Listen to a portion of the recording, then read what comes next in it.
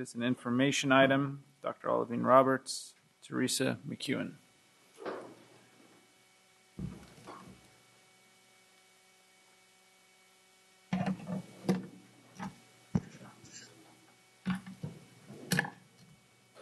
Good evening, Board President Cuneo, Superintendent Raymond, and board members. Tonight, we are pleased to bring to your attention a few key strategies designed to address college career readiness. Joining me tonight are Teresa McEwen, Interim Director of High School Reform Initiatives, Principals Felisberto Cedris, Matt Turkey, and Lise Martinez, Teacher John Fleming, students Sue Song and Brandon Fulfer, post-secondary partner Dean Emir Makari of Sac State University, and industry partners Beth Kay with the National Academy Foundation, Susan Wheeler with SMUD, and Daryl Jenkins with AT&T. The impetus for this focus is our changing yardstick, which is due to globalization,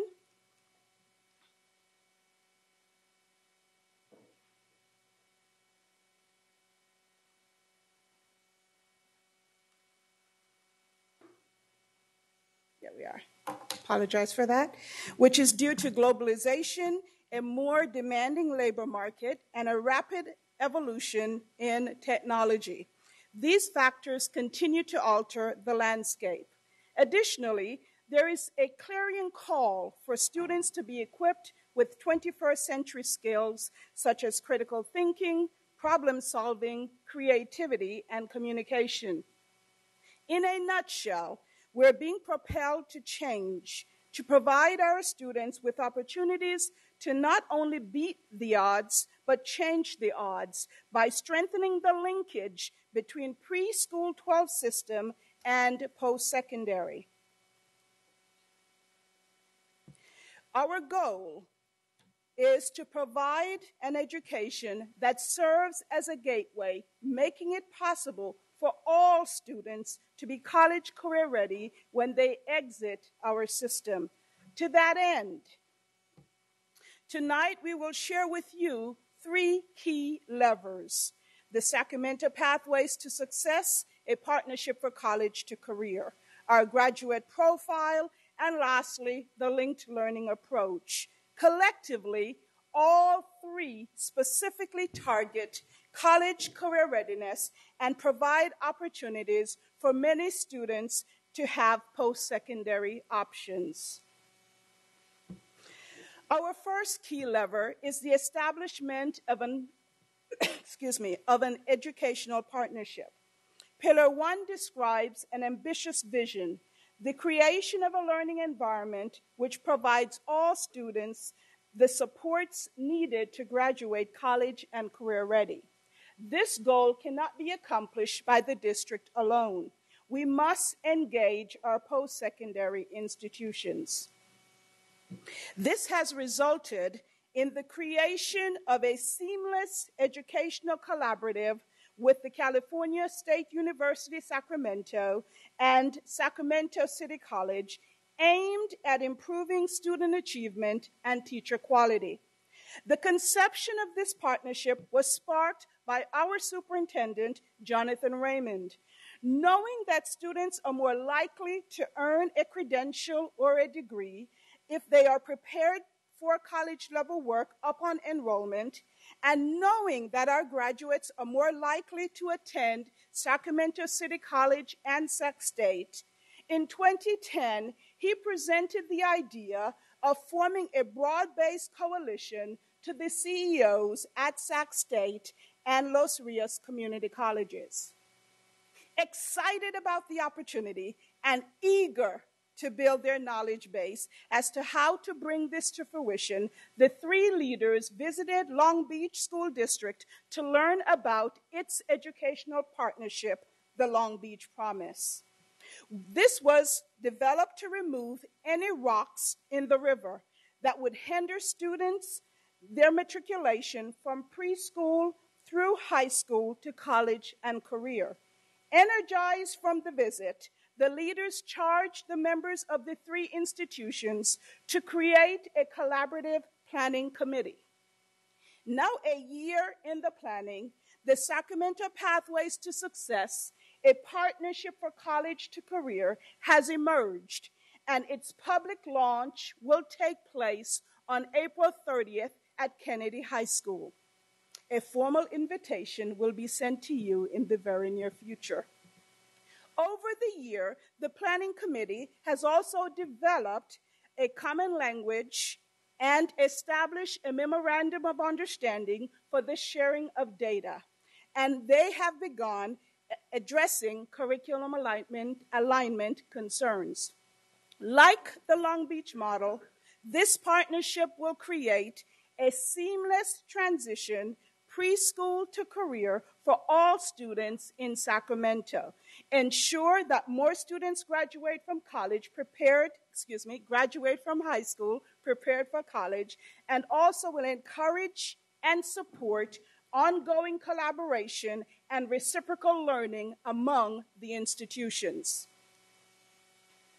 The Sacramento Pathways to Success, a partnership for college to career, is committed to working together to define post-secondary readiness, creating environments that will result in students being fully prepared for the next level in their education, be it elementary school, middle school, high school, or postgraduate work.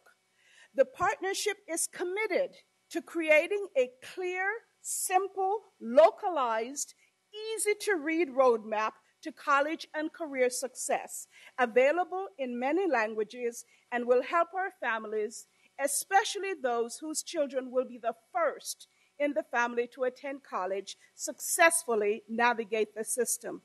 The partnership is committed to identifying stumbling blocks or rocks in the river at transitional times, primarily elementary to middle, middle to high, and high school to college, and then creating viable, easily accessible support structures. The partnership is committed to working collaboratively to engage all stakeholders in this journey, resulting in a quality, well-prepared workforce that will keep the capital region prosperous and productive for generations to come. We would all agree that public education is a smart investment for the Sacramento region. We would also agree that public higher education plays an essential role in preparing highly skilled graduates who are ready for the regional workforce. Each certificate and degree awarded presents an individual and a family who will have improved employment opportunities and the likelihood of a greater economic prosperity. The benefits of the Sacramento Pathways to Success are a stronger, more aligned preschool 20 system in which our students will progress seamlessly with little to no need for remediation when moving from one level to the next. Greater access to education for our area students, because we know that students who graduate from high school fully prepared for post-secondary option of their choice are more likely to remain in school and persist until certificate or degree attainment. More equitable access is also a benefit for our first generation to college and minority students. They will have the knowledge, the skills, and the dispositions to successfully pursue an array of post-secondary options. And lastly, our future graduates will be fully prepared to excel in the workplace of the future, contributing to a robust economy and creating a future of which we can only dream. Our next key lever is our graduate profile. To fully realize the goals of Pillar 1, college career-ready students, it is incumbent upon us to have a clear, defined, and measurable common vision of what is meant to be college career-ready.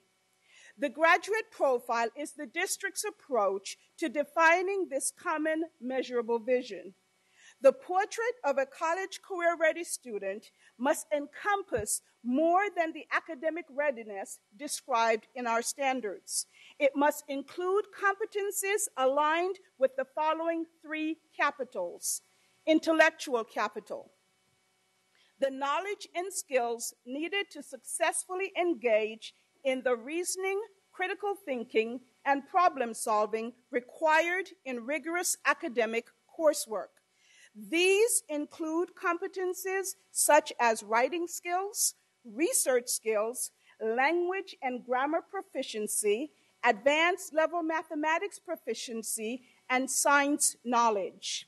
The next capital is social capital, the knowledge and skills that facilitate learning and productive relationships.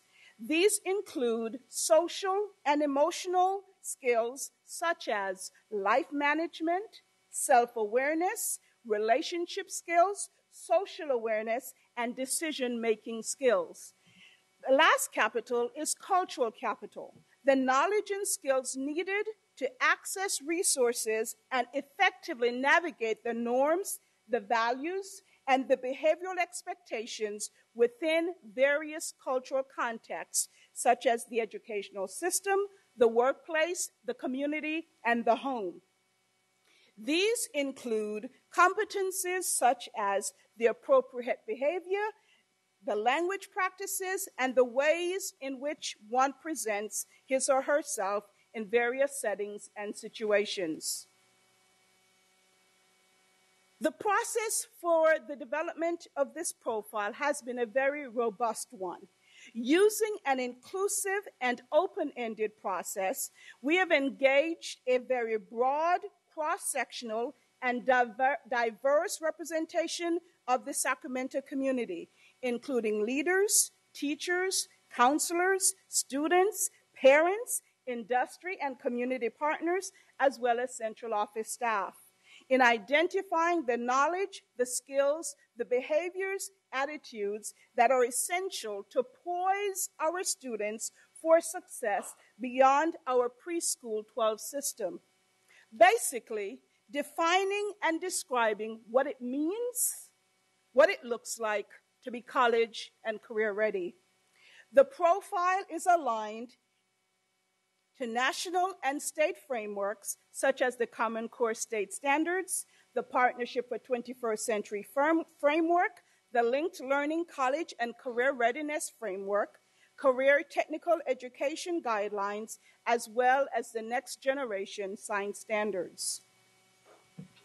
The resulting conversations yielded the following domains or overarching categories that reflect a college career graduate.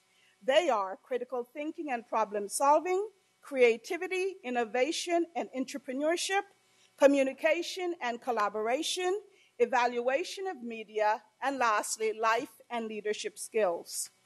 Holistically, these domains address academic, technical, as well as our 21st century knowledge and skills, and they are aligned to the three previously mentioned capitals: intellectual, social, and cultural.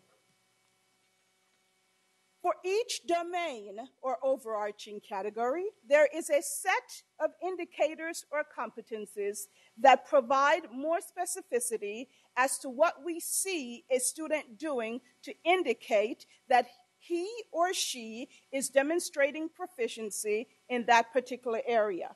For example, the life and leadership skills domain, which captures very adamantly the social and cultural capital, calls for students to A, set goals and manage work and personal responsibilities, B, understand and respect multiple perspectives and culture, C, conduct themselves ethically and with integrity, and D, participate in community service and the democratic process. To date, we have had approximately 1,000 stakeholders to engage in this process. Tonight, we would like to grant you the opportunity to do so. So using the ladder feedback protocol, we welcome you to share your thoughts with us. We would be happy to receive them tonight or receive them via email. Moving forward, the profile will be benchmarked to different grade bands and will serve as a barometer of whether students are on track and making adequate progress towards being college and career ready. Plus, it will also help to inform us about the necessary prevention and intervention measures that are needed to ensure that our students are progressing as expected. As such, we have convened a committee of stakeholders to engage in contextualizing the domains and indicators by defining and establishing grade band indicators, benchmarks, and design progress monitoring tools. We will continue to engage stakeholders around the profile to solicit their feedback and input as a means to ensure the development of a very comprehensive, coherent, user-friendly description of what it is to be college and career ready. The development of the benchmarks and the progress monitoring tools is an extensive process and requires quality time. A large proportion of this work will be accomplished over the summer months. We will share the proposed outcomes of that work with other stakeholders in the fall and plan to return to the board in November for board action. We have shared with you 2 of the 3 key levers, and now I present to you Teresa McEwen, who will share our 3rd key lever, linked learning.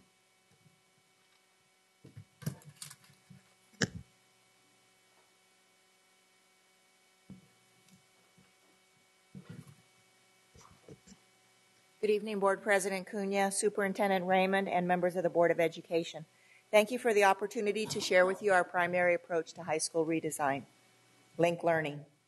Linked learning is a proven approach that prepares our students for the opportunities and challenges that await them as they enter the adult world. Post-secondary education, the world of work, and active participation in our democratic society.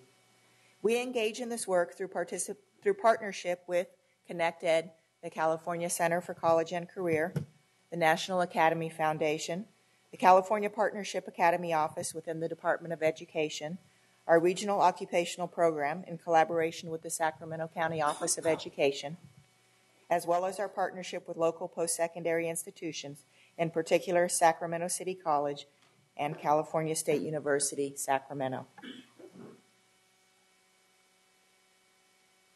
California's high schools are not working for large numbers of young people.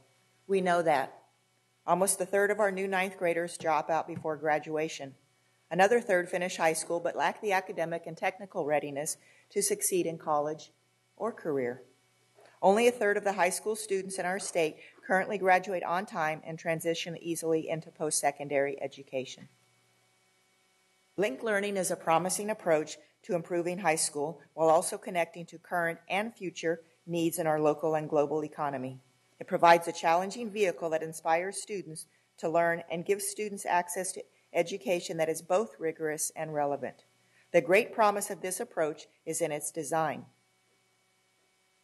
Linked learning is designed to break down the silos of the comprehensive high school, designed to link learning, to integrate learning, to make learning real and exciting for the thousands of students who are, or who can become, bored with the conventional, traditional, departmentalized, lecture-focused high school experience that worked well for former generations of students. Linked learning answers the question, why do I need to learn this? 4 principles guide the linked learning approach. Pathways prepare students for the full range of post-secondary learning options, 4-year public and private universities, 2-year colleges, technical programs, and military training. Linked learning prepares students for the full range of careers across the 15 industry sectors in the state of California. It is not the ROP of old that focused only on entry-level, blue-collar jobs.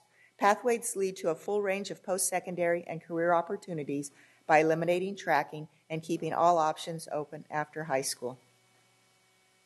Pathways connect academics to real-world applications by integrating challenging academics with a demanding technical curriculum. Pathways have a proven track record. Across the state, they have been shown to improve student attendance, graduation rates, A to G completion rates, and persistence through the all-important first year of post-secondary education. The 4 components of the linked learning are as follows. A challenging academic component that meets the UC A to G entrance requirement and prepares students for success without remediation in California's community colleges and universities, technical schools, and work-based apprenticeship programs.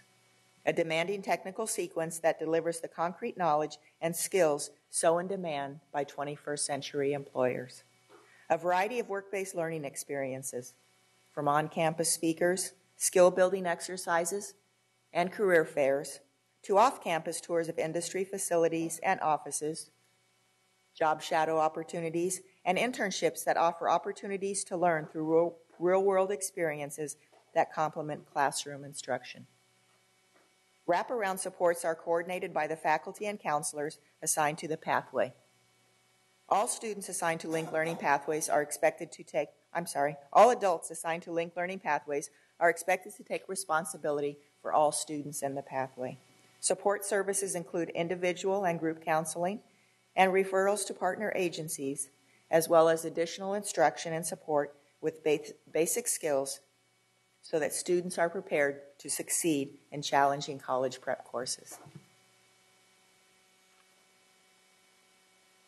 Linked learning, by design, creates an environment conducive to student success. At the comprehensive high school, small schools within a school are created to personalize the learning experience for students.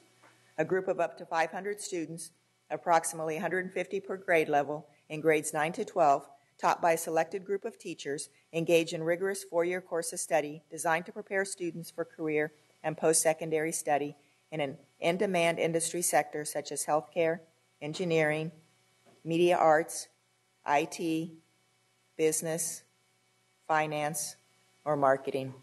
Connected resources guide the development of professional learning communities of practice. The linked learning behaviors of learning and teaching, known in the field as BLTs, provide teachers with guidance and feedback as they design integrated, standards-based units of study with embedded performance assessments. Industry partnerships are not an afterthought. Industry partners are involved early in the design.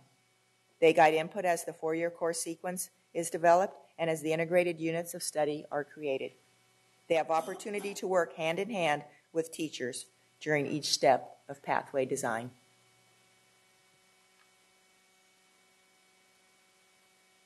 Sacramento City Unified School District began the journey of pathway development through the District Linked Learning Initiative funded by the James Irvine Foundation in 2009 with 4 identified pathways. In the 3 intervening years, pathways have expanded across our district. Today we have linked learning pathways in various stages of development at the 5 small schools and each comprehensive high school. Pathway development is an ongoing process. Years can elapse from the day a pathway is first discussed until the day it receives certification as a sustaining pathway. We have 28 pathways in various stages of development, 14 established, shown in bold in the next couple of slides, and 14 pathways in development. On this page, you see the pathways at our small high schools. Health Professions is Linked Learning certified. Carver proceeds with certification in May. New Tech High School is also Linked Learning certified. The Met Sacramento, a big picture school, is scheduled for a May 2013 certification visit. And just today, the School of Engineering and Science completed their on-site linked learning certification visit. I will now give you examples of the expansion and deepening of the linked learning approach at our comprehensive high schools. Much has been accomplished this school year. In the interest of time, I will highlight the work of selected pathways. The Law and Public Policy Academy, for example, at C.K. McClatchy, began last year with 1 cohort of 10th graders. This year it expanded to 10th and 11th grade, and next year This year they are working on their 4-year course of study. Next year they will enroll students grades 9 through 12. Luther Burbank High School has 6 long-standing smaller learning communities, one of which, Law and Social Justice, has an embedded California Partnership Academy with a sequenced career technical component. One area of focus for Luther Burbank has been the expansion of their work-based learning opportunities, focused on providing summer internships for students in 11th and 12th grade. Kennedy High School provides smaller learning community experiences for students enrolled in their culinary arts, criminal justice, and School of Public Service academies. Rosemont High School, well known for its Green Academy, which offers integrated learning experiences in 2 industry sectors, culinary and masonry. American Legion, our alternative high school, continues to provide students with rigorous, engaging learning opportunities in 2 industry sectors, culinary arts and business. Hiram Johnson High School administration has made pathway development a focus of their efforts this year. National Academy Foundation support staff, ConnectEd coaches, and central office staff has supported the coordinated efforts of site administration and pathway teachers. Tonight I am proud to report that Johnson Corporate Business Academy, known on campus as JCBA, is the first pathway at a comprehensive high school to receive certification. Here with me tonight is Beth Kay, Regional Director of the National Academy Foundation, to tell you about the NAF certification process and recognize JCBA staff and Hiram Johnson High School administration for achieving this level of success. Beth?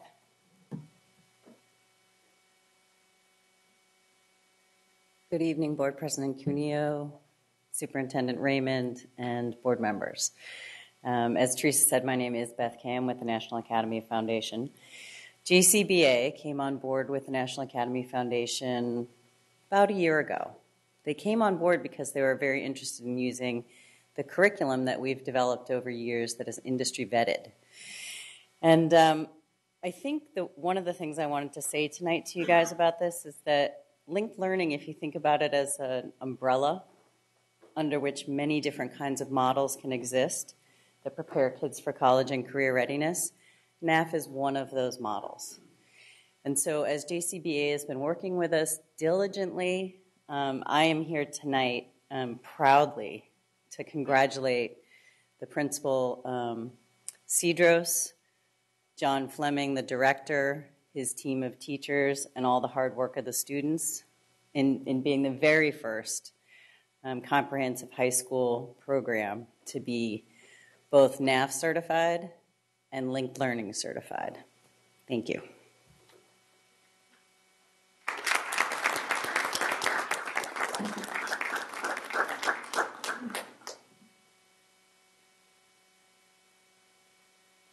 Thank you, Beth.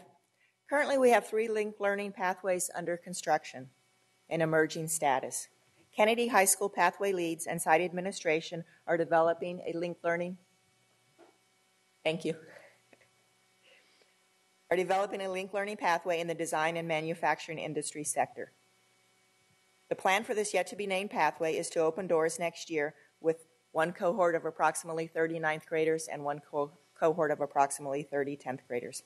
The Health and Sports Academy at Rosemont High School is also under construction. Still to be named, this pathway is in the very early stages of development.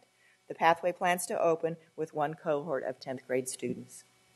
Tonight we present to you one of the first fruits or results of the Sacramento Pathways to Success, a partnership for college to career, the Energy, Science, and Engineering Academy, a partnership between 2 Sacramento City Unified School District high schools, 1 small school, School of Engineering and Science, and 1 comprehensive high school, Rosemont High School, California State University, Sacramento, and Sacramento Municipal Utilities District. Here to tell you more about the effort are Mr. Matt Turkey, principal at SES, Ms. Lise Martinez, principal at Rosemont High School, and representatives from SMUD and California State University.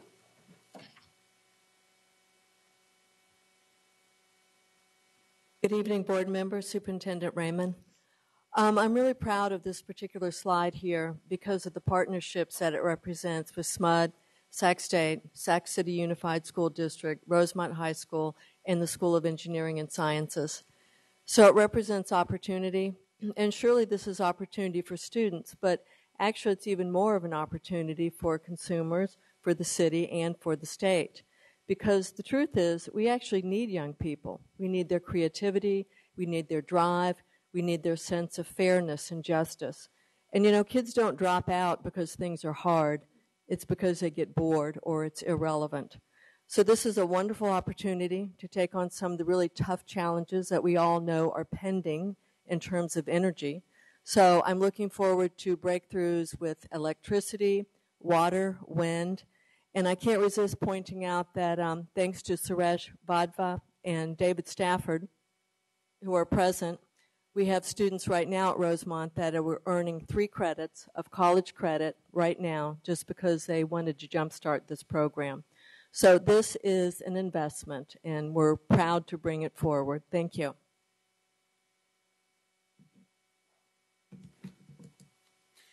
Good evening, members of the board. I'm Matt Turkey, the interim principal at School of Engineering and Sciences, and it's great to be here. So,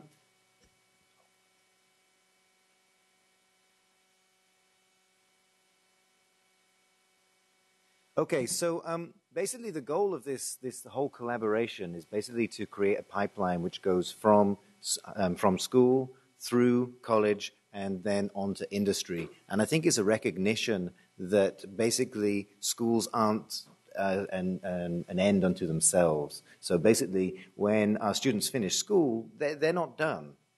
We need our students to be able to go through into college and then into a career and be successful when they do that.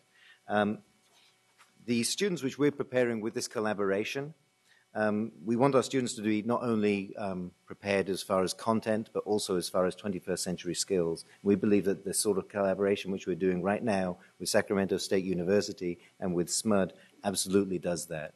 They can inform our curriculum. We can get our teachers prepared, knowing exactly what they need to do so they can be successful within that college and career context.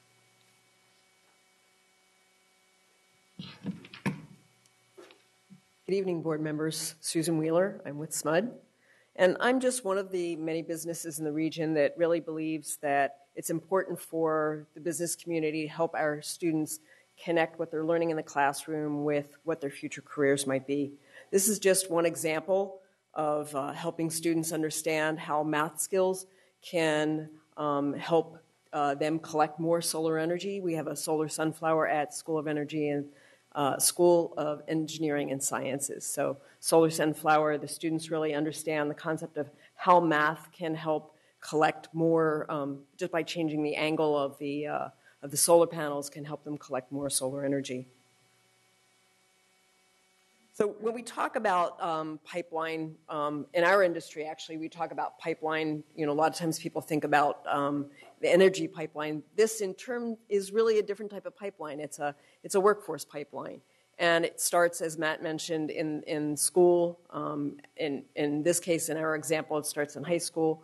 Partnership between the Rosemont and School of Engineering and Sciences, our partnership with Sacramento State University and with SMUD. So our partnership role is really to help, again, I think as you've heard often, students connect what they're learning in the classroom with what their future career might be. And each player in this pipeline, workforce pipeline, has a role. It's to make sure that each step of the way students can be prepared for real jobs and real career opportunities. Our partnership in terms of industry takes the form of workshops, working with teachers in terms of curriculum development, in terms of guest speakers, internships, mentors, and eventually jobs for students. Thank you. Good evening, board members, superintendent. My name is Amir Jose Macari. I'm the Dean of the College of Engineering and Computer Science at Sac State. It's a great pleasure to be collaborating with the school district, with SMUD, trying to bring a new vision to the schools, because as we heard before, what we want is very little remediation or no remediation at all. So when the students come in, we can be productive and keep moving forward. So this partnership, we've been meeting for 9 months and have already established a pilot program. As was mentioned, students from both high schools are already receiving accelerated college entrance credits.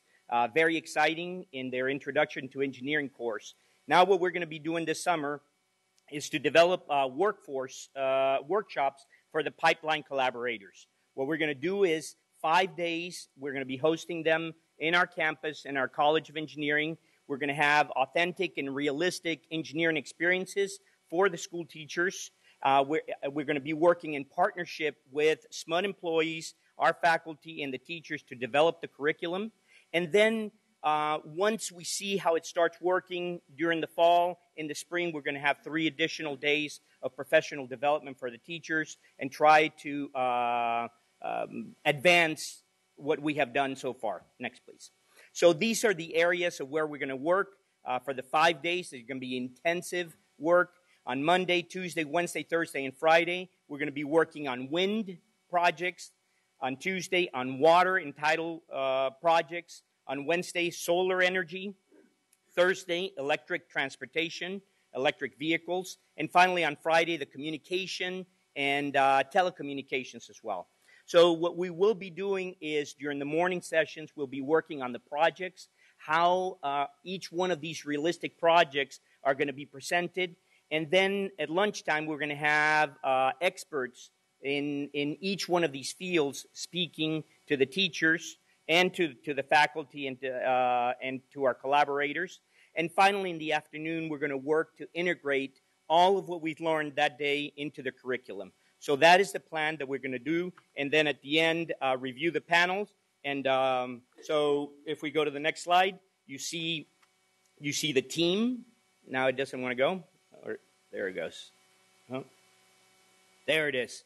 The team that has been working very, very hard over the past 9 months. And I'd like to stress again my colleague, Dr. Suresh Vadva, who's the chair of electrical engineering. And he happens to be the director, national director of the Institute of Electrical and Electronic Engineers K through 12 program. So it fits in very nicely of what we're doing.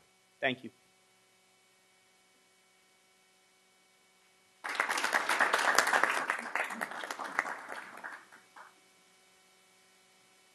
Thank you, team. We look forward to the results of the effort. You've heard about Link Learning. You've heard about our progress and our plan for emerging pathways. The true power of pathways in action is in the linking. What does it look like when we link these programs? What happens when we link these programs together?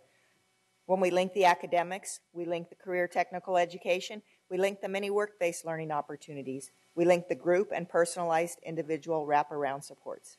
What does Link Learning look like within Sacramento Unified School District?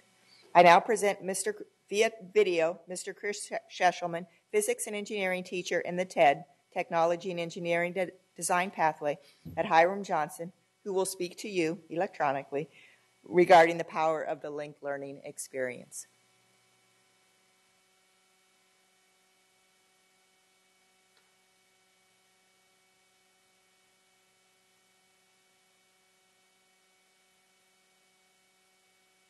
One of the things that I think is really great about Link Learning Pathways is that it's a family.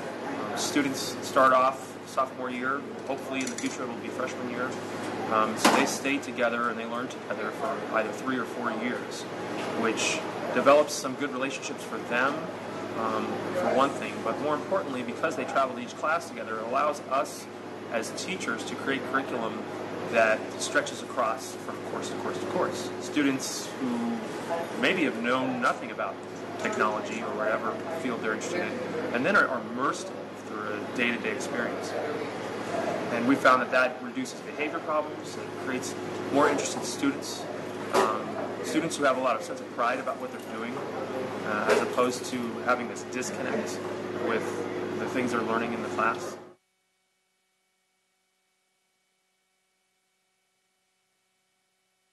Students, they come into the class and kind of think to themselves, why am I learning this? Why should I even bother? This teacher's making me do math in a non-math class. This teacher is making me push myself, and I'm not used to having to do that. But when they go from engineering class or to engineering class, after using or learning the physics that applies directly to things they're designing and building to make them work effectively, then they connect instantly with it. You don't have to sell them on why they're learning physics.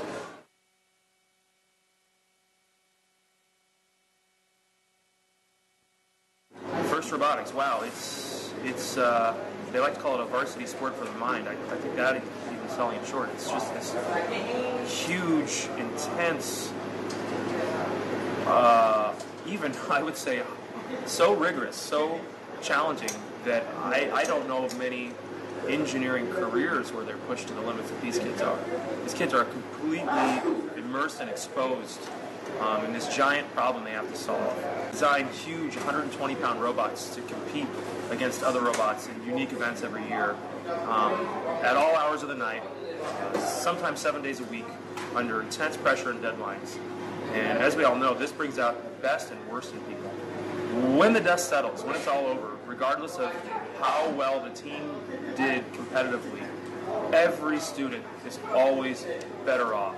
They have a new understanding of what can be earned from hard work, what it means to fail, and then finally succeed. The important part is that you don't quit along the way.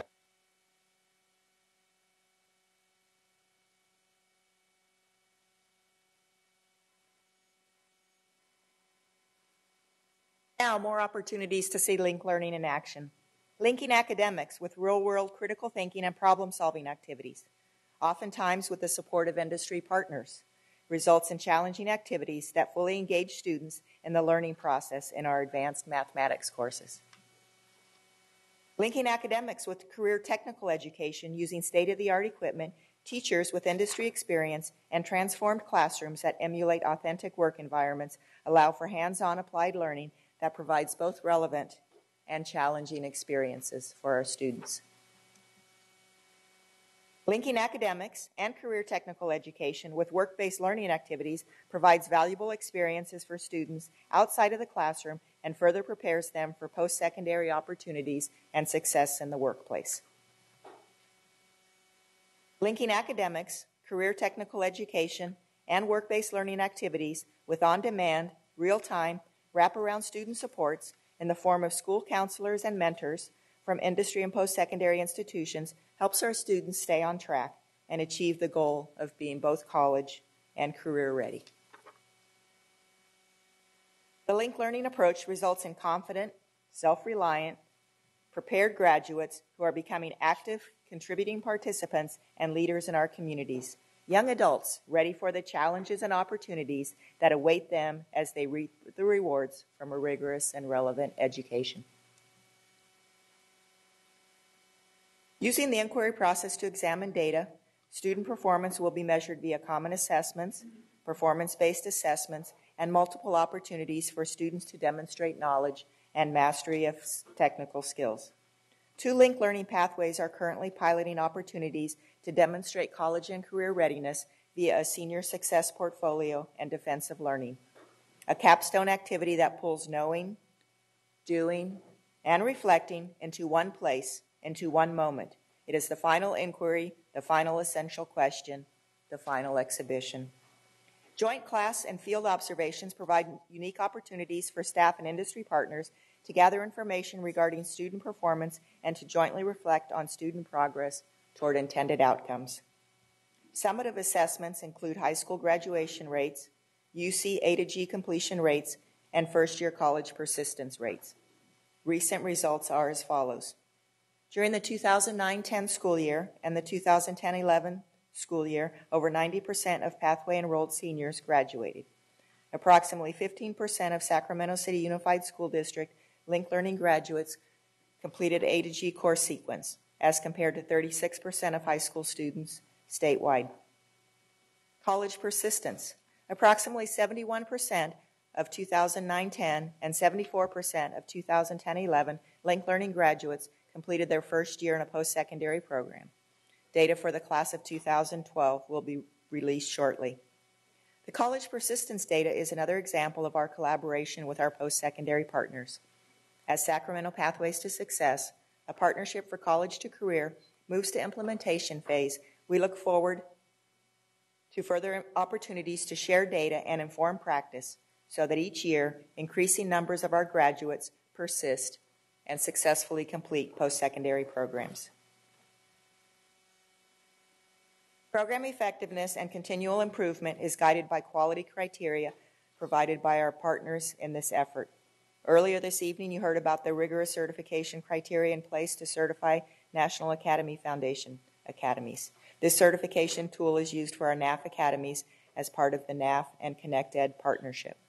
Our Link Learning Pathways use the Link Learning quality criteria for continuous improvement and certification. Link Learning identifies 40 criteria and 4 components: pathway design, engaged learning, system support, and data and impact. Pathway staff and site administrators use the certification criteria annually to self-assess and develop action plans. Pathways that have met quality criteria in the 4 components prepare for Link Learning certification. To date, Health Professions High School and New Tech High School have received certification. This spring, 3 more pathways, including SES that we mentioned, move towards certification. Feedback from staff, students, and industry partners informs local pathway decisions. Their feedback also informs central office staff when developing district systems of implementation and when working with our post-secondary partners. Local feedback also informs Link Learning, ConnectEd staff for local and state decisions, for example, coaching, technical assistance, and course development decisions. Now I invite to the stand Principal Ms. Felisberto Cedros from Hiram Johnson High School, lead teacher John Fleming from Johnson Corporate Business Academy, and if they're still here, because maybe past the hour, past their bedtime, but we invited 2 students, Sue Song representing Hiram Johnson High School and Brandon Bolfer representing the School of Engineering and Science, to come forward to speak, along with our industry partner, Mr. Daryl Jenkins. I now invite you to the podium.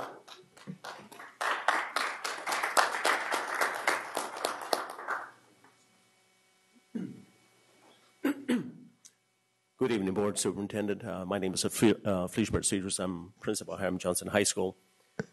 And I really take this opportunity to thank the staff and thanking the district for all the assistance that we have had over at Hiram Johnson and help us to reach this NAF certification. And as Mr. Fleming, the coordinator for that pathway, well, test, it's not an easy process. It took us a long time in coordinating it. I am extremely proud to be the principal of Hiram Johnson, being one of the first NAF certified high schools here in Northern California. And that's not my work, it's staff's work.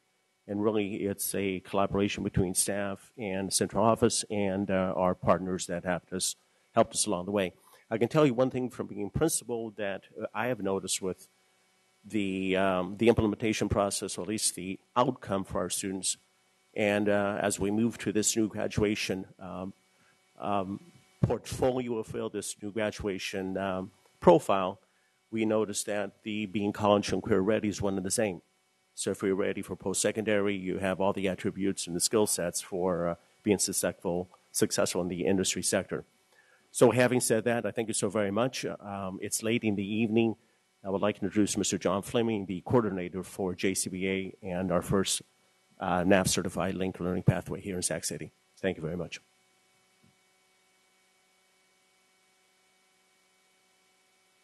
Good evening, President Caneo, Superintendent Raymond, board members. My name is John Fleming, and I have the pleasure of being the lead teacher for Johnson Corporate Business Academy, again called JCBA on campus. I'd like to just make a few comments about the work that we've done. I'll keep it very brief. First, I'd like to recognize and thank particularly the staff of JCBA. We've got a couple of them here in the room that came tonight.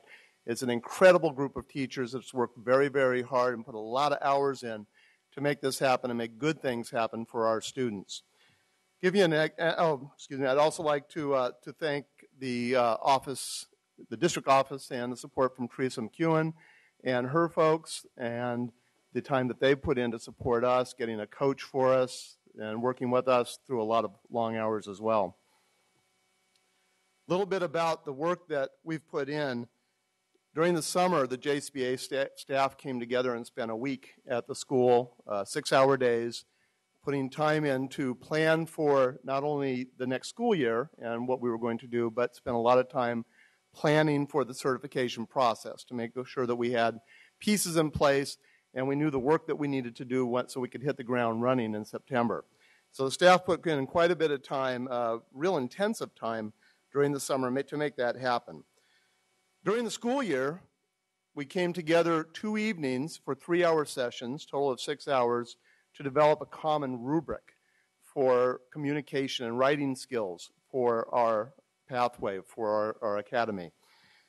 And then we put that to work. I want to tell you a couple of just quick stories that both happened this week, I think, that will really highlight the work that JCBA is doing for our students.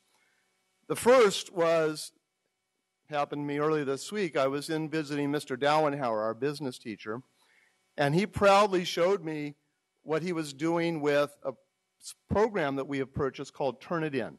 If you're not familiar with Turnitin, it's an online essay submission program across all this. Actually, we bought it for the whole school, so it's for every teacher to use, and we use it across our pathway. So students can write one essay on a topic developed by the teachers so that it works across the curriculum. And then each teacher then grades that essay for their particular course. So instead of students trying to write 3 or 4 essays, they're writing one essay, counts for multiple classes. So I was then visiting Mr. Dauenhauer, and he was proudly showing me how he had it set up. He was using the Turnitin and grading the student essay. Mr. Bedford, our English teacher, had already given his grades, and then the students can go online and get the feedback from both their teachers. The same kind of collaboration is happening between world history and English as well, and in the upper grade levels also. So we're doing a lot of collaborative work for our students. The other story, which I think is maybe even more exciting, is one of our students has a passion for auto body work and came to us about a month or so ago, struggling with a senior project, trying to find a place for an internship. Staff rallied around him very quickly. Phone calls were made. We were able to find him an internship at Bertolucci's. Started about 3 weeks ago. Bertolucci's was so impressed, we just found out yesterday that they had offered him a position, paid position. So he's now got a part-time position that will help him pay his way through college because of, again, the supports that the academy offers and working with the student. So that's just a little bit about what we're doing. Love to answer any questions you have later on, but I do want to now introduce our student so she can get out of here and get to bed, so you can get the student perspective. So one of our students, Sue Song.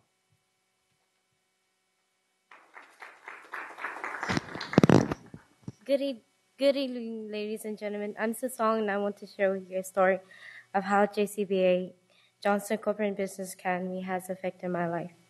Hiram-Johnson High School offered JCBA, which is a pathway that provides business education with experiences and skills to prepare students for post-secondary education or to enter the job force. JCBA promotes stronger communication skills as well as teamwork.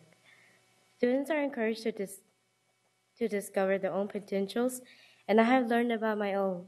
Not only did I have the opportunity to learn business skills in the classroom, but I was able to practice what I learned through internship and gain the confidence as I prepare for post-secondary education. At first, I joined JCBA to follow my older sister's footsteps, but I realized I am the person I am today because I was exposed to the many opportunities offered by the academy. I wanted to give back to my community and to help the community through building relationships. JCBA has taught me how to network with organizations such as VITA, which is a free income tax return program for the lower income families. The academy provides a family atmosphere where teachers help students and care about their success. As a student, I have the support and encouragement to excel. Without these academy teachers, many students will not have the opportunity to achieve and create a future. Thank you.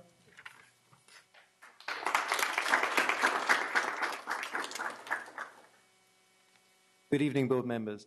I would like to announce that over the past 2 days, we have had the Link Learning team, the certification team, come over to SES and give us some very positive feedback. We will be receiving a letter of recognition within about 4 to 6 weeks. I would like to just go through just a few of the positives which they have mentioned, and maybe you can kind of envision these positives throughout kind of linked learning schools. So firstly was the robustness of the 7 through 12 pathway program, the rigorous technical core there, which starts in grade 7 with computer programming, and grade 8 in computer programming, goes through grade 9, through to grade 10 with the CAD course, computer-assisted design, then robotics in 11th and 12th grade. The project-based learning was also mentioned, and as well as Chris Schessel's team over at UC Davis, we also have a team of FRC robotics over at UC Davis at this moment. They'll be competing tomorrow and over Saturday as well. The other things which were mentioned were the high expectations, the high rigor of the school, the supportive teachers, and basically the engagement of the students. The culture being one of engaged students, students who would like to push themselves, students who want more, students who will take advantage of the tutoring which is offered without the stigma attached and think, you know what, I want to get better at this, I'm going to go to that tutoring.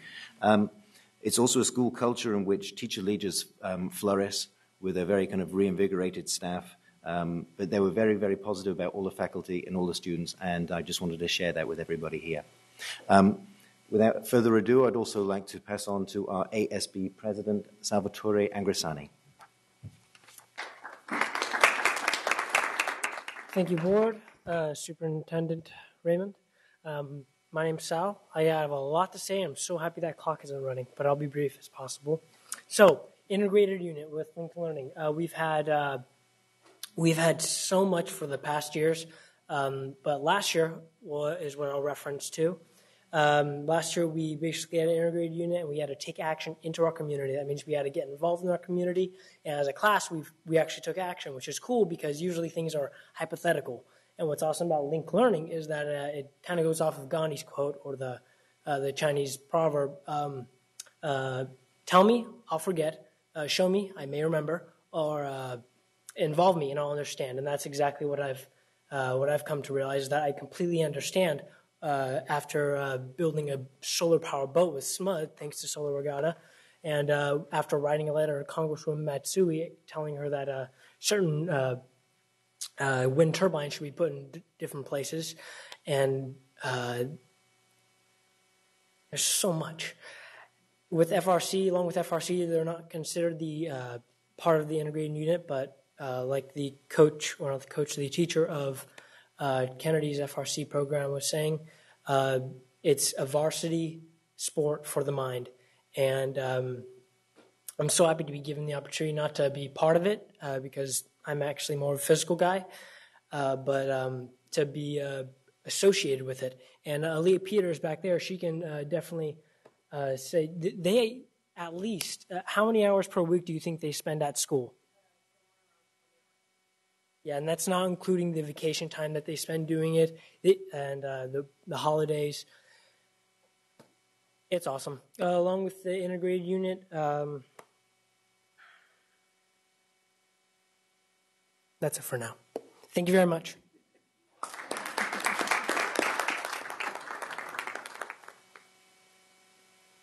Excuse me, Board, this will be the last time I come up, I promise. I do really want to recognize, though, we do have members of our advisory board here, and one more thing which the visiting team mentioned is that we have a very broadly represented advisory board who we meet very regularly, and we've got some really big hitters there as well. We have Society of Women Engineers, we have Air Resources Board, we have Sac State, we have SMUD, and I'd just like to recognize them because they're right here now.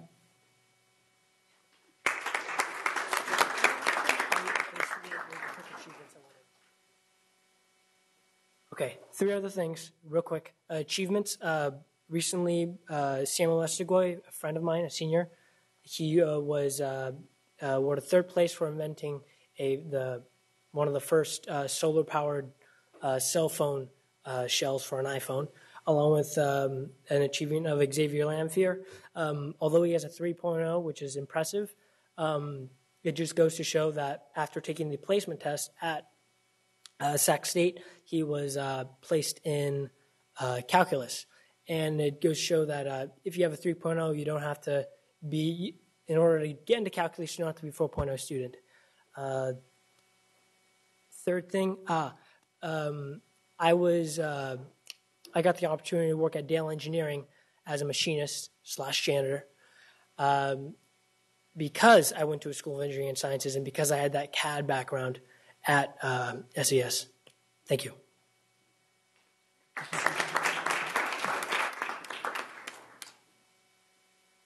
Now our industry partner and great supporter, Mr. Darrell Jenkins. Thank you. Try to hurry along here. President Cuneo, Superintendent Raymond, board members. You've seen me here on different occasions advocating different things, but I want to tell you, this is the most awesome thing that you're about to hopefully implement. This is the future. We talk about the future. One of the most important things that you could see is that you've heard about is now you need to think about that we're trying to move to the next part of where we are as a community. The fact that we grew up in the industrial era, right? Mechanical things. We are now in the electronic era. It's not blue collar anymore. It's green collar. And green collar has a bunch of different facets to it, which means that this technology, the doctor, everybody's using something that's going to be generated around technology. This piece of what you see, Mr.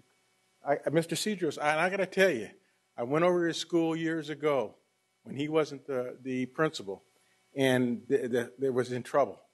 And now I've been there several times, and I've been to their technology center. They have these forums, and they have these programs when you come over, and the kids are jumping up through the roof. They're so excited about what they're doing. It is amazing. It is something that all schools had that kind of a culture and excitement. And so just to let you know that one of the things that's really important and passionate about all of this, and you know, and I said my name, Darrell Jenkins, I hope. I'm excited about this. I work for AT&T. I'm the area manager for Northern California for all technology engineering. And I hire folks. And I hire folks, many from Sac State. So far, that's come through. I've hired four people already that from their engineering department. And they come in with these skills. And they have this critical thinking. They have this ability to come in and make understanding of the problems and challenges. All of what you folks do, I get nervous all the time when I see a commercial and somebody's doing something gee whiz wonderful. That means I got to put stuff in the network so that you're happy all the time. It's really a challenge. And when I get young people that can come in and in 3 months can manage an engineering desk, have 30 offices of technology that they have to deploy, and can come in and do that, it's due to the fact that they have this wonderful understanding of what they need to do and how to critically think about, okay, if I'm running out of bandwidth over here, what technology do I need to put it in? And when I see that these things are moving differently, and then come up and say, I have these different types of technology, how can I do it quicker, faster, sooner? And this all comes from this kind of stuff. The challenge that we have is putting it before them. See, they have it. Most of you know that if you had a problem with your smartphone, if you gave it to a young person, they got it. Well, here it is. It's fixed. And they go on about their business. I got a young person right now that came up to me and said, Mr. Jenkins, what do I do with this? And I said, what do you do with what? And he says, well, I wanted to play games on my phone, and I made up a game. I created a folder on my phone, and now I play it on my phone. He didn't even know how to do this. He figured it out. And I told him, I said, do you know that if you had an app, you could actually sell that? You could actually start selling. He says, what's an app? So if we don't expose these young people to this kind of technology and get them going in all these different areas, you know, this is how we solve the human condition problems. One other thing, and I'll close with this, because the robotics program has a piece, and because of this program that they have there, now I'm a judge. I mean, I started just going watching. Now I'm a judge. And so the piece that I had to do at Kennedy High School, this last championship competition, was to interview all these kids. You're just blown away talking to these kids about their core values project. These kids come up with things, they solve human solutions and problems, all of the things that you're talking about. This one group solved a problem for a person who couldn't move their head. They needed to be able to swim in the pool because they can't do physical jogging and all that. They came up with a tube around this person's head so that they could swim and breathe and get exercise. And I asked them, I says, and they divided the oxygen so that when they could breathe, the water didn't come in. And all this, and they're just sitting there like, yeah, we figured it out. We did this. And I go, do you know that you could patent that? And they said, yeah, through the program, if they do something really significant, they get a free patent. So all I'm saying is, the things that you're doing here, I'm so excited about what you're doing here. This piece, pathway certification, pathway programs, the success profile, graduate success profile, link learning. Believe me, we're what our generation is the baby boomers, and people have worked long now. I have people that are still working 40 years for me, haven't retired yet, but we got to go soon. We got to go soon. And if we develop these young people so that they think way outside the box, because it's in them, it's so important that you develop this program. And the other big piece, the bonus for the school district, they want to come back to the district. They can't get it anywhere else. You could have the charter schools of tomorrow, but this program provides you an ability. Now, see, if you're running a business, you want to draw in customers. Who's your customer? Students, parents. If they find out that you can educate their child, they can get a career, move on and do something, they want to come to this school. They want to come to this district. That's the bonus. That's the piece that's so exciting about what this is all about. And I say that with a passion from the standpoint that we have an opportunity. We have a huge opportunity to leverage these folks, to leverage yourselves to enlighten our kids so that they can become who they need to be in the future to help this country and to help this society. Thank you very much.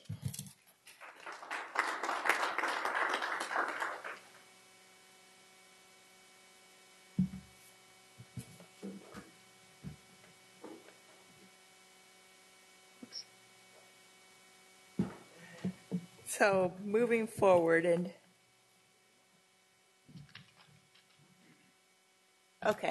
without the script.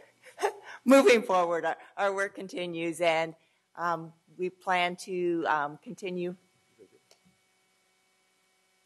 Here we go. Continue to develop and refine our balanced system of instruction, curriculum, assessment, and accountability guided by our graduate profile. This will provide direction to staff and industry partners as they develop units of study with embedded assessments that engage students in motivating and challenging learning experiences that reflect the demands of a modern adult world. We will continue to work across all fronts to build pathway district and regional capacity as our district and capital region develop a system of work-based learning. This ensures that all pathway students have access to appropriate and preferred types of rigorous work-based learning tailored to their industry sector. We plan to continue to build capacity of site leaders, principals, assistant principals, lead teachers, counselors, and industry partners so they become champions of the linked learning approach and take on the heavy lifting required by this transformation of the high school experience. We plan to continue to advocate for and support robust student support networks so every student has what is needed to remain on track for college and career. And with the support of Sacramento Pathways to Success, a partnership for college to career, we plan to develop a broad-based coalition of industry leaders, a board of champions who will share responsibility for sustaining a system of high-quality pathways. This work will be the primary focus of our AB 790 grant. And the Pathways to Prosperity Network, a coalition of states, Jobs for the Future, and the Pathways to Prosperity Project at Harvard Graduate School of Education seeks to ensure that many more youth complete high school and attain a post-secondary credential with currency in the labor market. Each participating state is engaging educators and employers in building a system of grades 9-14 career pathways combining high school and community college experiences. Such pathways are intended to launch young people into initial careers while leaving open the prospect of future education. The California State Pathways to Prosperity Network is led by State Senator Darrell Steinberg, and he has selected the Sacramento and Long Beach regions as pilot sites for California. Sacramento Unified School District, Sacramento County Office of Education, and Los Rios Community College District will join forces to create the local pathways. The long-term goal is to create statewide systems of career pathways that serve students across the state. Key sectors of the economy identified for pathways building across the state includes information technology, healthcare, and advanced manufacturing. Thank you for allowing me the opportunity to share this linked learning work with you. I now return the podium to Dr. Olivine Roberts, Chief Academic Officer. Thank you, Teresa. So tonight, we have shared with you 3 key strategies. First, the Sacramento Pathways to Success, a key lever for creating seamless preschool to career opportunities, and that makes earning a higher education degree or certificate attainable for every student.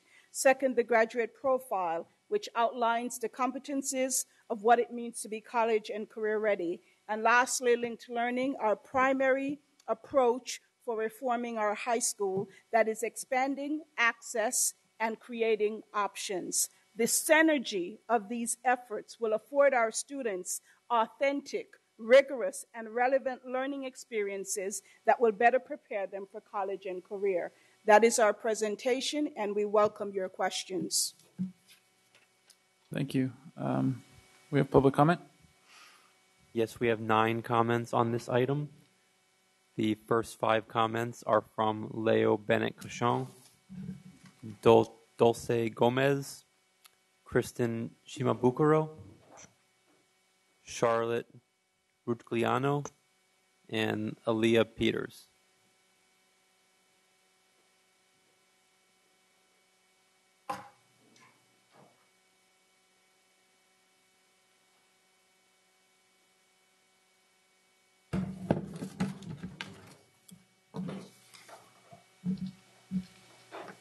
We heard the word over and over again, linked.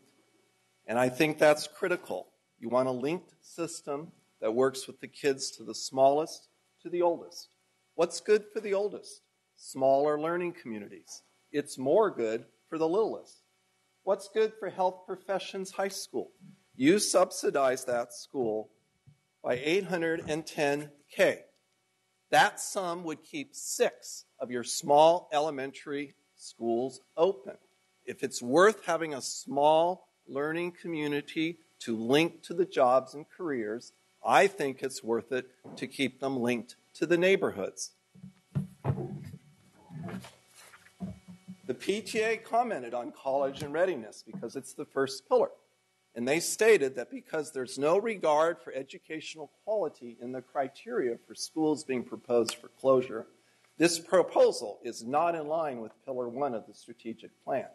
Capacity and utilization as the sole criteria gives no indication as to whether this proposal creates more career and college-ready students. Again, I urge you, rethink, rescind, and renew. Thank you.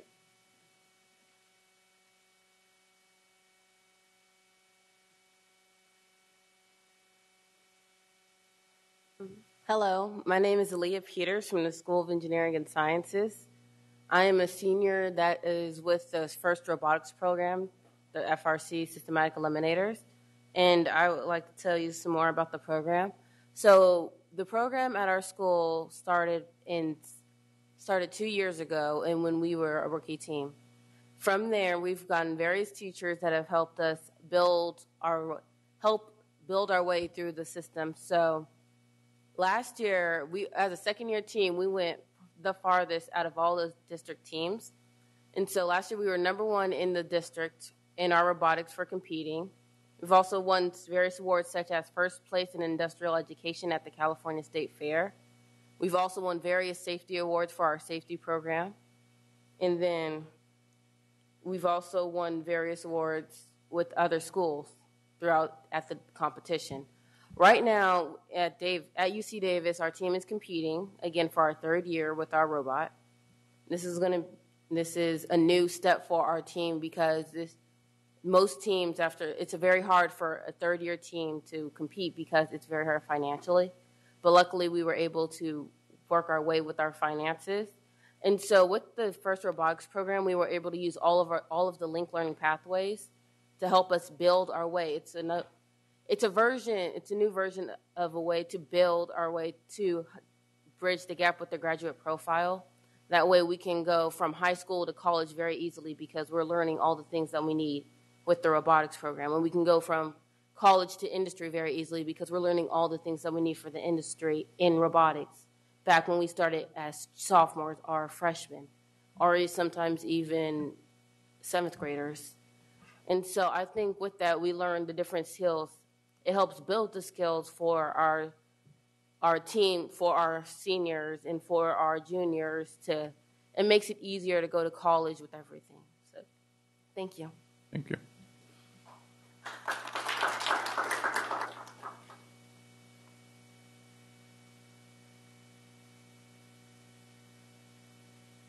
Hi, good evening. My name is Dulce Gomez. I'm a senior at Health Professions High School. I'm just going to talk about the good stuff about our school. My school has helped me shape my career goals because it has introduced me to a wide variety of careers in the health professions, ranging from medical billing to manufacturing medical equipment, surgery, and all those kind of things. So far, my experience at this school has been awesome, and I wouldn't trade it for anything else. Even though it's a small school, we don't have sports and a lot of electives. We are a small school, and we know each other, and we are really close with the teachers and everything. And I feel like this school has really made me confident because we do a lot of presentations and we build skills that help us communicate with other people.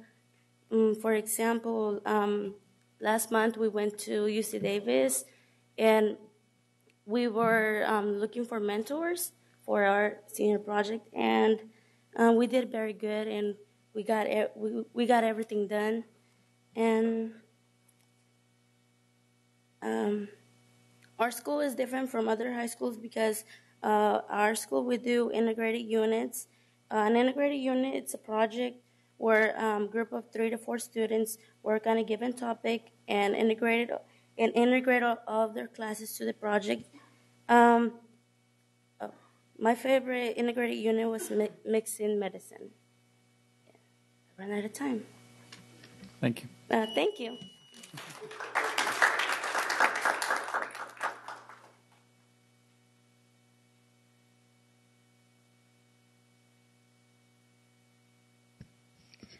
Hello, my name is Charlotte Retigliano, and I am a senior at Health Professions High School. After graduating Health Professions, I plan on attending Humboldt State University studying kinesiology to someday become a physical therapist.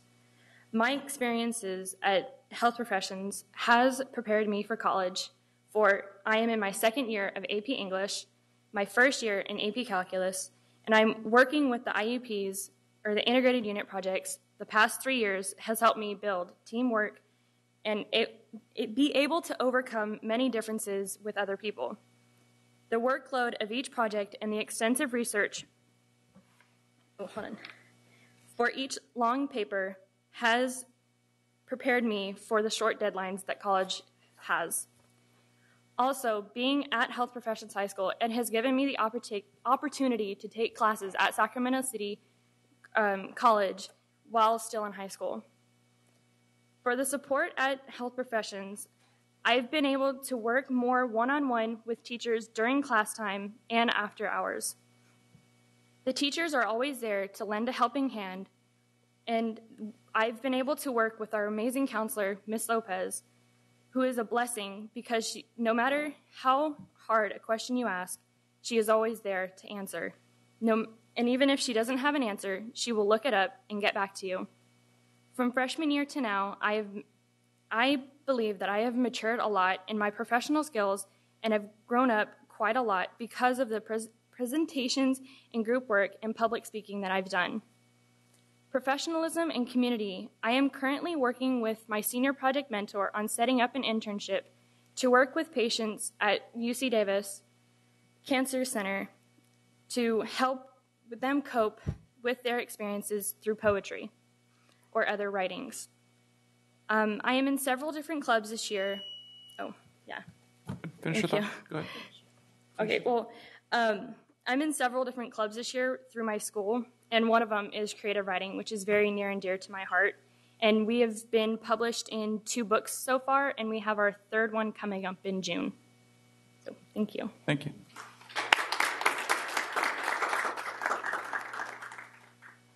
Our next 4 comments are from Lorraine Larson Halleck, Nancy Hewitt, Efrain Cornejo, and Jessica Arriaga.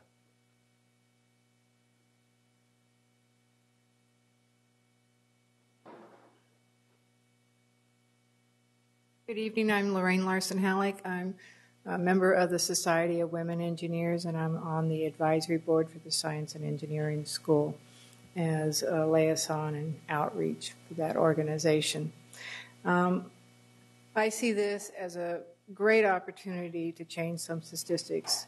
3 decades ago, when I was getting my engineering degree, we had 20% women. And today, even though women are now close to 50% of all college enrollment, we have only 18% in engineering. And I think the model that you've been presented with today can significantly alter that statistic by, and especially at the School of Engineering and Science, where they start at 7th grade, is engaging these young girls at an early age and providing them with the confidence and the motivation to go into the engineering, math, and science curriculum.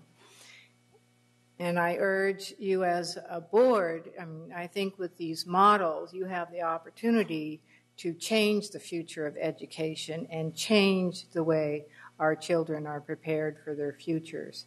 And I urge you to give your 100% support to these schools. I think when you're building a partnership type of collaboration, you need consistency in your leadership. And I really urge that you actively work to maintain your leadership. You have a good leadership team. I've been very impressed coming onto the board as to what your leadership team is putting forth. And then I would also like the board to actively and aggressively recruit women in your faculty, in your math, in your science, in your engineering. I think you can make some big inroads with providing that kind of role model. So thank you, and I think this is a really good program you're doing. Thank you.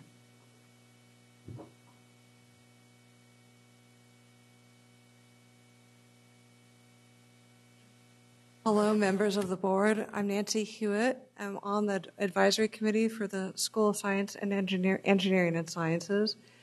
And I'm also, I work with the ARB, and the ARB allowed me and my co-coordinator to start a volunteer group that recruits professional scientists and engineers to mentor at SES, the school that I'm on advisory committee on, to mentor them as they perform, as they plan, as they design their science projects. We start in the fall.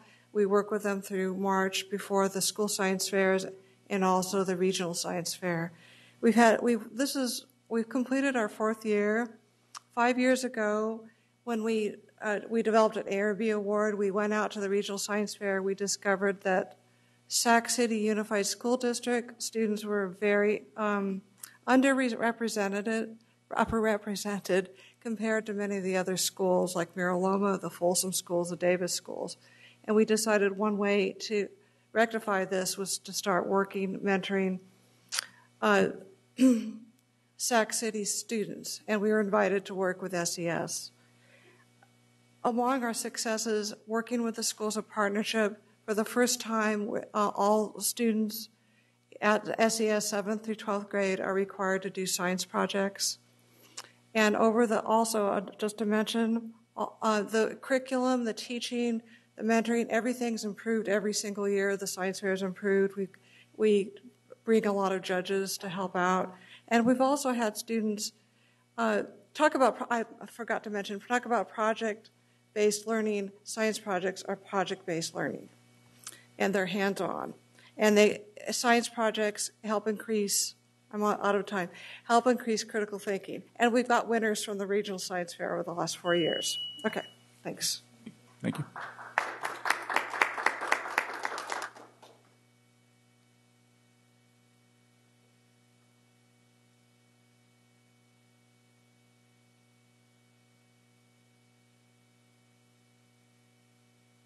Board members, I'm Jessica Arriaga.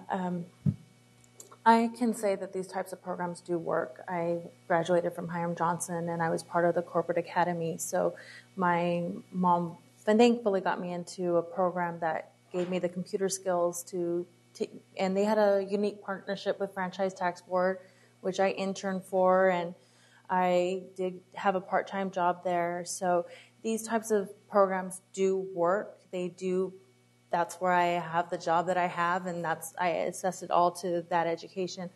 I'd just like to know, I was fortunate to find this program. I'd like to know how parents are selected, how children are selected, how are they marketed? Are you going to the middle schools to let them know that these programs are out there? How is it that they get selected and put into these programs? I'd also like to know if these programs offer any type of workshops for financial aid or scholarship writing and how to find scholarships, because you are providing a basis of that you can go to college and you're preparing them for college, but do they have all the resources and financial resources to actually go follow through on that dream that you've now given them this inspiration, this hope and desire for? So is that also part of the support system available to the students? I'd really like to have some more information on that. So thank you. Okay.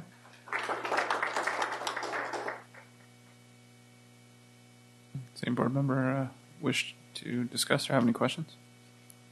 Board Member Rodriguez. Thank you. President Acuna. Yeah, I do. First of all, I just want to say that I am a supporter of programs that help students learn in order to be successful in some type of career. I was believe it or not, I graduated high school over 20 years ago, almost 25 now. So I was a person who benefited from having special programs offered at the school. Mind you, I did not go to a small high school to get these programs offered to me. I had computer programming, I had office skills, I had accounting actually introduced to me, and a full-fledged introductory to accounting class when I was in high school.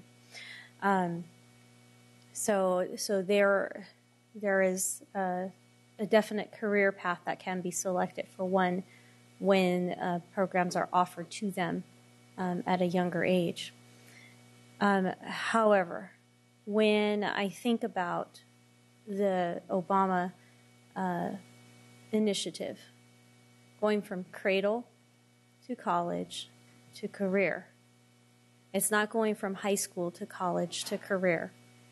We seem to forget that high school students develop from junior high students or middle school students, and those students develop out of elementary school students. And, I'm sitting here with this enrollment numbers, and I'm looking at these as you were doing your presentation, and I can't help but see that, we have many of these small facilities that have few students in them. And, this is one of my concerns, is that do these programs necessitate that they are operating in their own facility? You know, I like the programs. Let's just put that straight. I like these programs. I'm not trying to disband these programs. They should remain the way they are in the curriculum that they're running in. But do they have to be at a small facility that's costing the district money? Can they be combined with our high schools that have room in them? You know, I look at Rosemont, and Rosemont is not to its fullest capacity. Can we combine some of these programs with those high schools areas that have room? Sacramento, former Sacramento High School has room at their facility. You know, and I think that there's something wrong, and this is why I voted no on the other proposal. When we have to close 7 elementary schools for $1 million, a little over $1 million, and yet we're putting $1 million extra into these small facility environments because those students are not graduating. And I looked on the CDE website. These students are not graduating with their A through G requirements. Therefore, they're not able to get into that 4-year as soon as they graduate. So I think we need to rethink this. This is an information item for us. And it makes a difference whether we make a decision on supporting this program in the facilities that they're at or supporting this program in a new and an inventive way where all children, and maybe even more so, more of these children, just by the fact that we can have these programs co-located on a comprehensive high school environment, we might get more children into these STEM careers. And I am familiar with those FRC competitions. I went to the one at Kennedy not too long ago. And I really liked what I saw. In fact, it was very reminiscent of the education that I got in college at DeVry University, where everyone was involved. You had the financial people involved. You had the publicists or the media, and then you had your engineers and your scientists. You had everybody part of that team, and that could only work in a comprehensive high school environment, because that way you weren't focused on just one thing. It was able to lend itself, and that team actually was way impressive than these other teams that were lacking in some other areas. Colleges and universities do it across our state. They house different schools of learning on the same campus.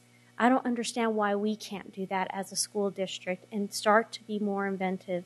Take care of our little ones, take care of our middle school kids, and when it comes to high school, create an environment that is just like what they're going to see when they go to college.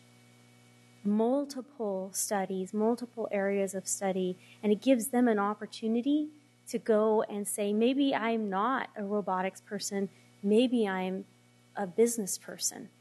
And they can then shift around and find the area that they really like.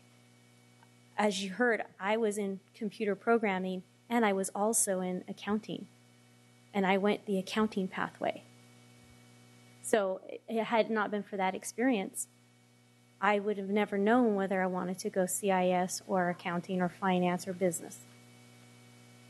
The other question that I have is on these pathway links, looking at these the enrollments that we have, there's a large increase, significant increase of enrollment at Cap City and at American Legion. And I don't hear any of those high schools being talked about. When we talk about, when you opened up, Ms. Olivine Roberts, you opened up and we said for all students, those are our students too. And so are these linked pathways going to be offered at those schools as well? If I may draw to your attention, I do not recall the slide number, but we did speak to the American Legion having culinary arts and business. So there are two pathways that are at American Legion. How about Cap City? Cap City, because of the mobility of the students, they're there maybe 1 or 2 weeks. It's very difficult to cultivate and foster a pathway at Cap City. So Cap City has enrollment of... But it's the time that the students are there, the longevity. So it's something that we may need to investigate and research. But even with the work that's being done at American Legion, the 2 pathways that are there will never be able to become linked learning pathways because they're not able to have all 4 components implemented with fidelity. I will yield to Teresa McEwen, who can provide more data. I guess part of my answer would be that one of the reasons that we're putting these pathways in place is to keep more students in school, in the comprehensive high school, in the small high schools, and lessen the need for alternative programs such as American Legion and the independent study programs.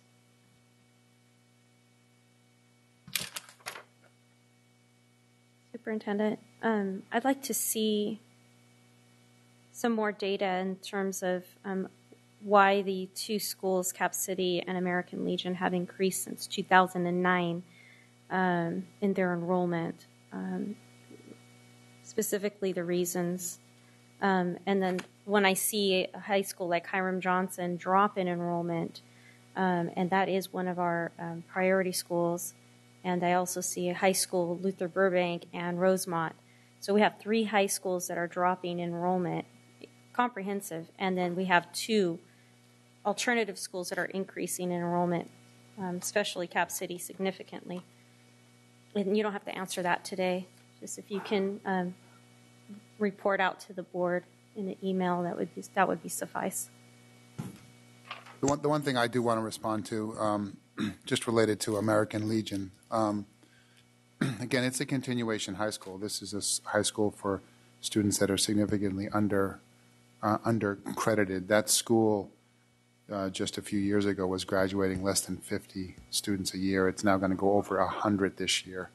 It never had any pathways. In fact, when we arrived just a little over 3 years ago, there were about 7 academies or pathways in the school district, and you've heard tonight that there's 28, 14 established, and 14 more coming. We'll be happy to provide more detail, but this is a comprehensive approach with work-based learning that's not only at our high schools, but it's being pushed down into our middle schools and into our elementary schools.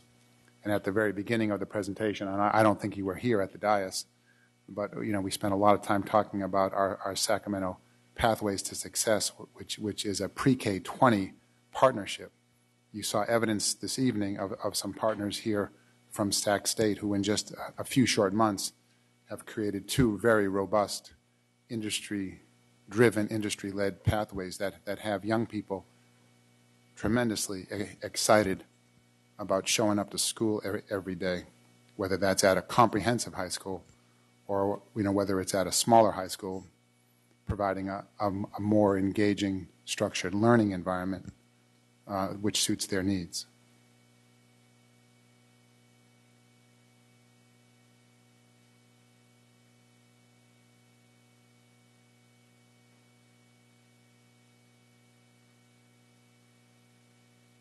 Is that all, Board Member Rodriguez? Board Member Hanson? Thank you. I'm a really big supporter of career tech education, Link Learning, so I'm very excited to hear the work that you've done and learn about the successes. I love hearing from the students and hearing the positive things that the district's doing. We don't hear enough of that here in this room. At least in the last 5 meetings I've been here, I know we've had to focus on other things, so this is really positive to hear. I'm curious about some of the different parts that I've heard. The A through G, I'm particularly interested in. I saw that it said that was going to be part of the core components. Could you explain a little bit more what the goal is? I didn't understand. Is that your goal to have every student be A through G compliant by the time they graduate, or is it something else? So the linked learning pathway that is statewide, that is established through Connect Ed via the Irvine Learning, the Irvine Foundation, they determine the 4 core components, not Sac City. So one of the 4 key components is UC A to G ready. In regard to Sac City and the requirements of all of our students being UC A to G ready, that is now being discussed in our proposed graduation requirement task force. So that is something that we'll be bringing to the board hopefully in the near future about how do we indeed prepare our students to be college and career ready. Currently, the standards that we have, the graduation requirements that we have are not college career ready. So what does that mean? And so we're looking at multiple options, and we'll be bringing that to the board hopefully in the near future.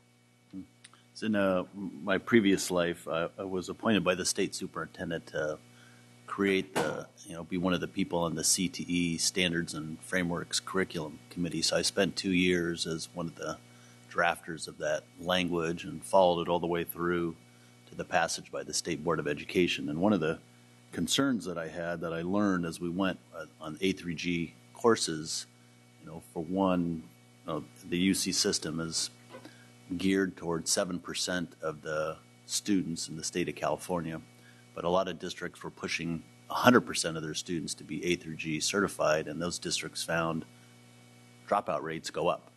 San Jose was one of the first implementers of that, and they're now backing off from that. So I hope that we look at the lessons that are learned when we try to force all our students to look at the A through G certification. And we also found that CTE courses are very disadvantaged with the UC's A through G system because the vast majority of CTE courses are certified as G, not as A, B, C, D, E, or F. They don't qualify for all those other pieces. So a lot of districts actually lost more CTE courses when they became A through G because there's so much of an emphasis on those first letters and fulfilling those requirements. So I'm very concerned about that because when I hear the stories about what people are accomplishing, that's what I think we should focus on. And we need to have pathways for people who want to go to the UC, and if they have to, if the UC regents have determined that they have to be A through G compliant, we certainly need to make that option available to any student who wants to do that.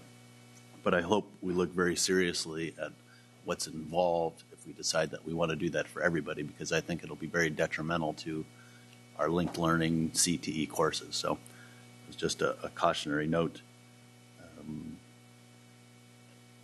For instance, a lot of auto shop, programs. I know I liked hearing the story that the gentleman talked about before. Auto shops are closing all around the state because you can't find teachers for it. They're not A through G certified very often, and that's a real loss. And some of the other work that I've done in construction careers and different than manufacturing, I sit on a task force with the president of the California Manufacturers Association. He tells me every time we come to a meeting, he talks about how many job openings are available in machining because people don't have the skills that we're able to provide some of our students here because those those shops are closing down. But those are jobs that start off at $75,000 a year with full health benefits for the worker and their family. I mean, that's a successful job. That's a great career. And if we can help prepare students to do that, we are really doing our job. And the parents in this district will be very happy. And I just also, I guess I'll leave it there. I don't know if you have any feedback on that, but. Well, one of the things that we're committed to is that we provide multiple opportunities, post-secondary opportunities. So may it be a technical school, may it be a 2-year community college, a 4-year. So we want our students to have an array of options, and then they choose. And so we are re-examining, as I stated earlier, the graduation requirements, and we're looking at multiple ways as to how we can have our students, when they leave us, to be indeed college career ready. Thank you. Given that we have 4 minutes until 10:30, and we have 4 more items on the agenda, what is the board's pleasure? I'll move to extend to 11:15. Member Hanson had his item. I would say maybe we put over the coherent governance items, and maybe we can do that at the next meeting and wrap up this item, unless there's some urgency to that. The one issue that I just spoke to the superintendent, they're on a timetable. So we have basically all of the coherent, the policies that we operate under have to come back and be kind of reviewed and voted on during certain times. I will say from past experience, the conversations are fairly quick, very quick. We can use a linked learning workshop for time management for the board. Might be valuable. It can teach us something about that. But point taken. I think I want to ask, do we have public comment on those? We do. We have about 2 public comments per agenda item. I think given the hour, and I think, I don't know, this is the first time I'm actually going to say I kind of want to bring them over to the next meeting. And I would agree with Member Hansen. I mean, Rodriguez, we've been very, very allowable over this meeting to allow members to speak their mind. So, Member Pritchett, we need to do these, though. We really do. And I don't mean to. I won't take very long. I just wanted to thank you guys for coming out and giving us this presentation, and the staff, the administrators, and the students, and everyone that came out to show their support into this. My daughter is a student at Rosemont High, and she's in the Kappa Academy. And so I see firsthand what this is doing. So I just wanted to give you a silent applause for the work that you are doing. We have a motion on the floor by Vice President Wu to go to 11:15. You want to go sooner? You want to go 10? You want to go 11? We should get this done quickly. I'll second the motion. All in favor? Aye. Opposed? Member Rodriguez, abstentions. Okay, we're until 11. I would just say briefly, thank you very much. You guys are doing fabulous work. I have some questions. I'll email you. But I appreciate all the hard work and the dedication to the kids in our district. Thank you. Thank you.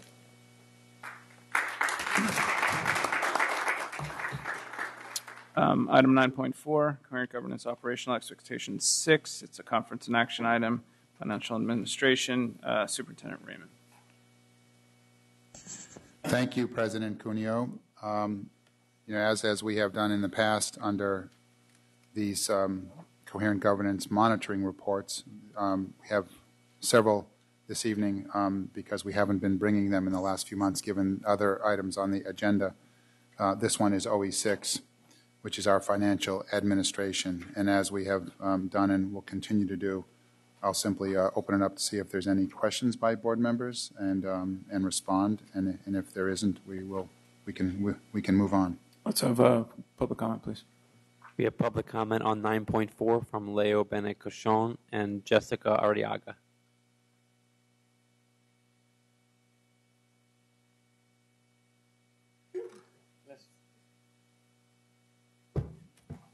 I'm not able to find your coherent governance documents online, but staff was able to give me your governance culture. And I would just point out that normally it states operating expenditures will be included on the consent agenda unless the majority have questions about the superintendent or policy content is to be debated. So I'm hoping you're going to debate today since it's not on the consent agenda. Hey, I love being commenting.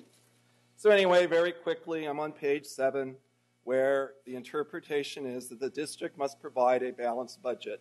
And I call your attention to the document that I provided you, which shows that in the 2012, you did not have a final budget.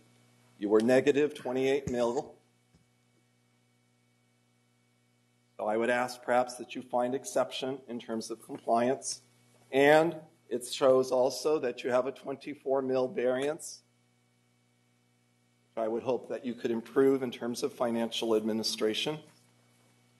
It also states that the unaudited actual financial report, which was presented to you on 10/4/12, reflected year-end fund balances. That's true, but that's parsing language because your final budget, again, didn't reflect what was actually going on, and having to wait till October to find out you had $10 million extra, to me, is not good. On page 9, it says the reports need to be accurate, I will point out that as a person that was trained to hide money, it's hiding money. It is not using prior year ADA. You have to force the software to use prior year ADA. So next year, you're right now stating that you're going to use real year ADA, and in declining enrollment, just like this year, you can use prior year. It's an effective way to hide money. I won my award that way. You also have a reserve. If you look on your page, not seeing it right now, and it'll say that your reserve is $1 million above because it's 2.2, not 2%. It's enough to keep schools open. Thank you.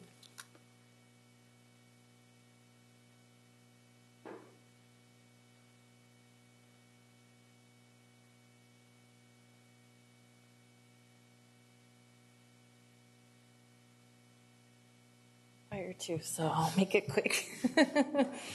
I'm Jessica Arriaga. There's been a lot of talk about healthcare and the cost of healthcare, and you know that every year it's going to go up. But I know that it's a process to start discussions about how you're going to change benefits. You have to negotiate with unions. There's going to be an extensive process if you're going to do any major reduction to benefits. So when will that start? When will you start looking at your premiums, who you're covering, how the percentage of are you covering the entire families?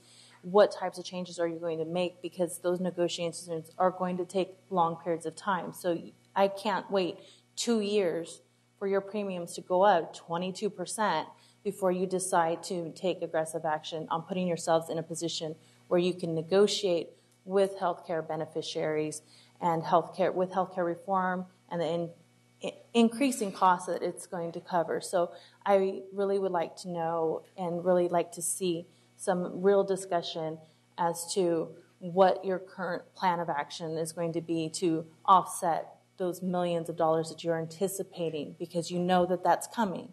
So I would hope that with the closures of schools, you're not reacting, you're being proactive and deciding that we have a problem. It's next year. It's going to go up 11%. You already know that. So I'd like to see some action taken on that. Thank you. I'll make the motion to move it from conference to action. Second by Vice President Wu. All in favor? Aye. Opposed? It is now in action. Board Member Rodriguez.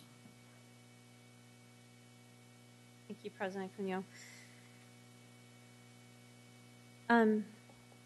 I continue to have an issue about these monitoring reports, and that they are still being done by the person that they're basically monitoring themselves. So in this case, it's the superintendent. I still question, how can we do this better?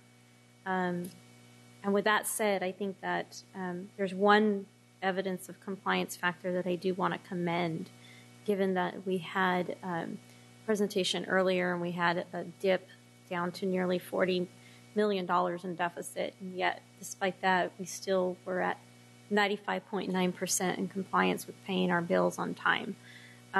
So I do want to say that for at least the not so rainy days and gloomy. So thank you very much. But I continue to have issues with all of these reports, and that every time they come forward, it makes me feel very uncomfortable that we have one person basically watching their own hen house and nobody's doing a count to see how many chickens there really are versus how many eggs. So thanks. I will move to find the OE policy to be in compliance. Second by Vice President Wu. All in favor? Aye. Opposed? I am. Member Rodriguez is opposed. Abstentions? Found to be in compliance. 9.5, coherent governance, operational expectations. 7, asset protection monitoring report. Superintendent Raymond. Thank you, President Cunio. This is OE7, which is asset protection, and I will entertain any questions that board members may have. I will move from conference to action. No. Oh, I'm sorry, public comment. We have one comment on 9.5 from Leo Bennett-Cachon. Your board report used to be numbered by pages, and I found it easier to tell you where to look back then. I might suggest that again.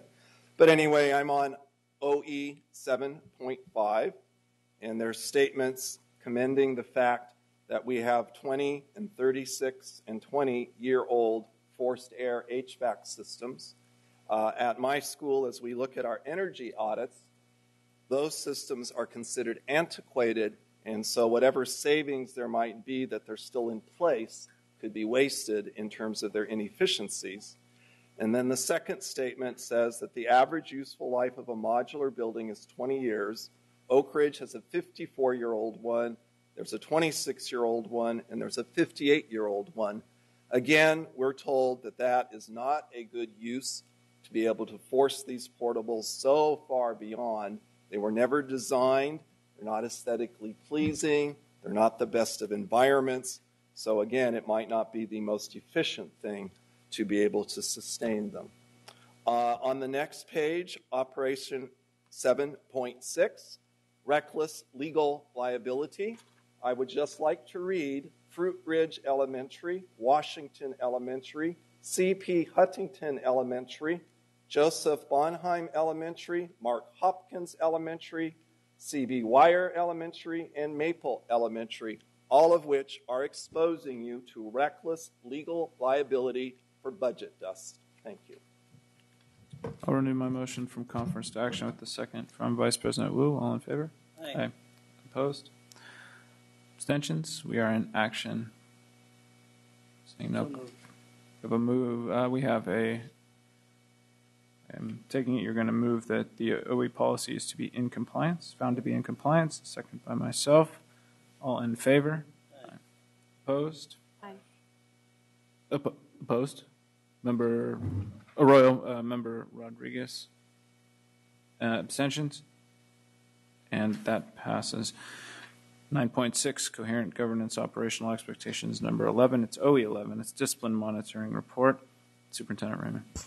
Thank you, President Cuneo. OE 11 is the Discipline Monitoring Report, and I'll take questions from board members. Public comment, please. Public comments from Leo Bennett-Cochon and Darlene Anderson.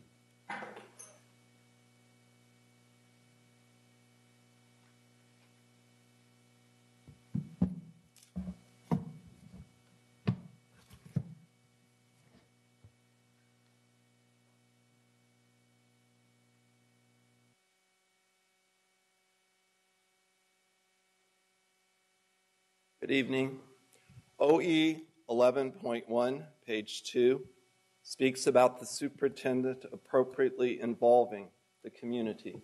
Again, I call you attention to the PTA, who states that decisions are being made in silo. They're omitting input from families and communities. A proposal committed without the inclusion of the various district committees listed here does not support a vision of family and community engagement being at the forefront. Thank you.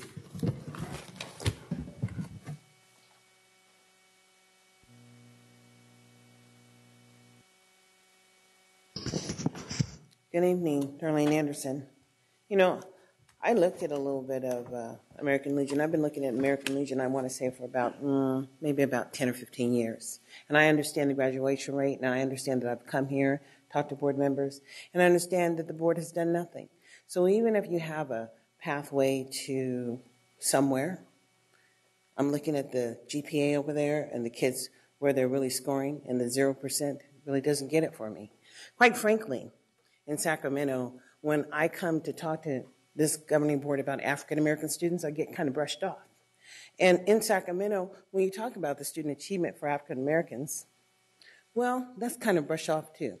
Because quite frankly, Prop 209 did it for a lot of people. It safeguarded a lot of people where they didn't have to really target failure by race. And so when you look at the failure rate in this district regarding African American students, you have to ask yourself another question. Are they citizens? Do they pay taxes? Should their children have the same rights as every other child to achieve and be successful? And I would say yes. But then there are those who would probably disagree, who would support a board policy that would perhaps say behavior determines your right to have a public education. Yet and still, that's not what a free and appropriate publication education is in America. That's really the only right you have. That's the only thing that you can really do to have an opportunity for life, is to get a public education.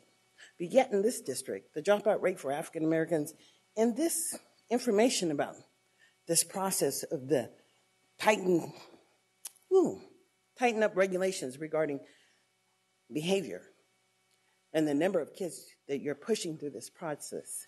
Well, you know, I will say that I have already contacted the Office of Civil Rights. I've contacted the Department of Justice. I've written back east. I've talked to a lot of people. But quite frankly, it's a local issue and it's a governing board issue. And until the community, the African American community, is ready to sue this district for the failure of its children in the public school system, you will not appreciate it. Because apparently the third governing board, the third leg of the law is the justice system. And it is just us that is being excluded in Sacramento. Thank you. Thank you. I will move it from conference to action. The second by Vice President Wu. All in favor? Aye. Opposed? Abstentions? We are in action. I will move the item that the board finds this OE policy to be in compliance. Second by Vice President Wu. All in favor? Aye. Opposed? We have Board Member Rodriguez opposed. Abstentions? The ayes have it. Found to be in compliance. 9.7, Coherent Governance Operational Expectations. Number 12, Learning Environment Monitoring Report. Superintendent Raymond. Thank you, President Cuneo. Again, on this monitoring report, OE12, which is the learning environment, I'll take any questions board members may have. Public comment. We have 2 comments on 9.7 from Leo Bennett-Cauchon and Darlene Anderson. I realize it's late. I thank you for your forbearance. It did take me 2 hours to get here due to freeway accidents. I'm on page 2, OE12. It says that this is interpreted that schools will keep students safe and secure from physical or emotional harm. I've been out visiting schools. I can tell you there is emotional harm happening. The PTA pointed out that there's no clear path between closing schools and improving our district. I've been trying to do Common Core, focus on informational text. I'd like to diverge now to literature. Every kid down in Skillville liked their schools a lot, but the Grinch, who lived just north of Schoolville, did not. The Grinch hated poor neighborhoods. And every single season, no ask why, no one quite knows the reason. Staring down from his office with a wrinkled, furrowed frown, the Grinch conspired to turn education upside down. Small schools are too dear, he snarled with a sneer. This is the apocalypse. It is practically dear. It's no time like now for closure to be coming. Or before, all the school girls and boys would wake up bright and early. They'd walk to the classroom with a disposition, not slurly. But then, oh, that Grinch and his planning of plans. He decided, no more. I will stop this if I can. So the Grinch, so much wisdom. My idea is the best, the best, the best. The only way to teach is at capacity, capacity, capacity. And all the schoolgirls and all the schoolboys could come to school now with the least bit of joys. They couldn't smile. They couldn't dance. They couldn't jump. They couldn't sing.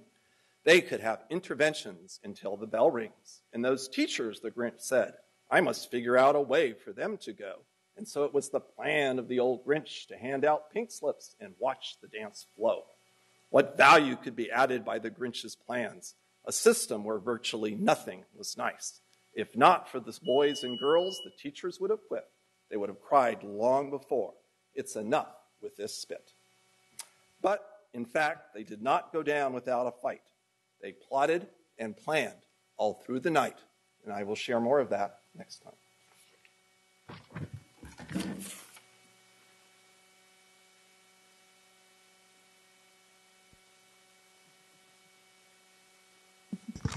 Good evening, Darlene Anderson once again.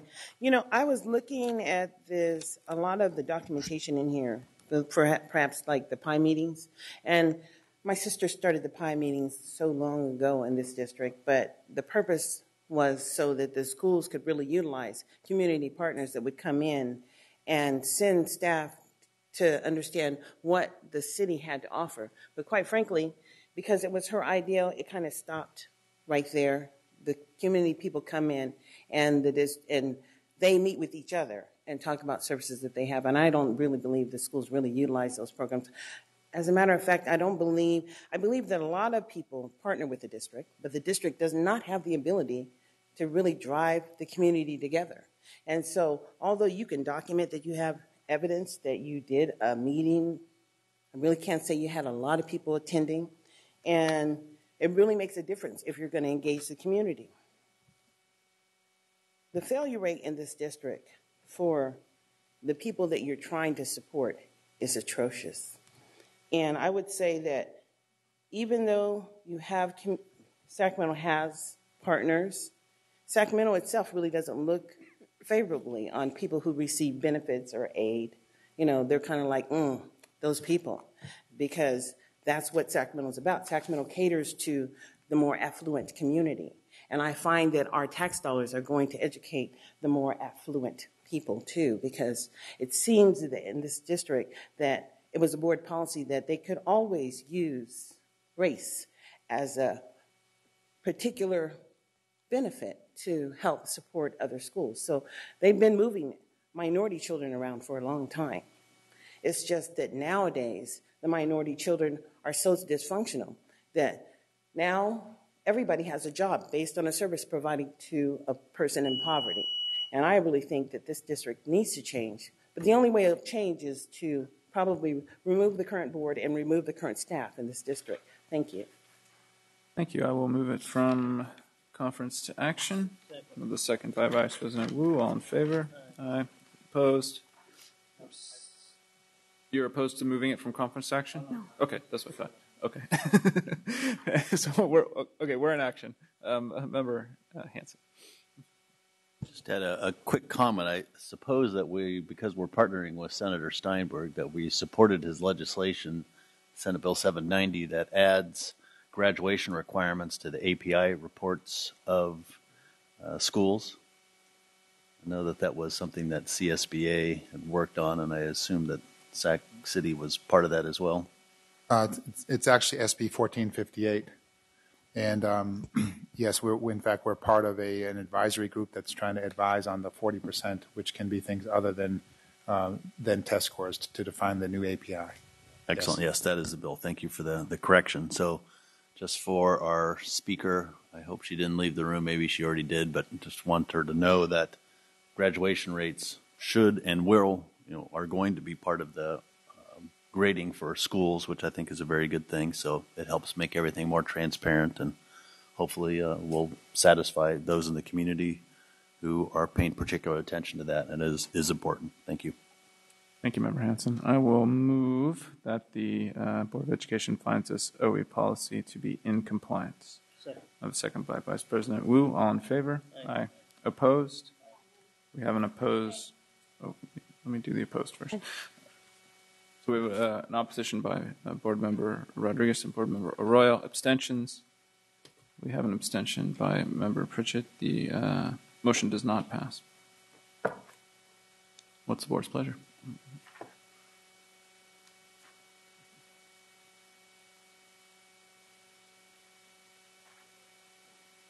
Well, our options are someone can make a motion that it be non-compliant. Someone can make a motion that can be in compliance with exceptions. We could elect to continue the matter, and if there are any specific issues that board members have, they can email the superintendent, Board Member Hanson.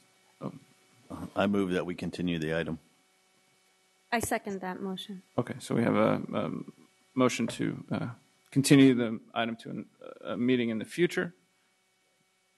Okay, the next meeting, with a second by Member Rodriguez. All those in favor?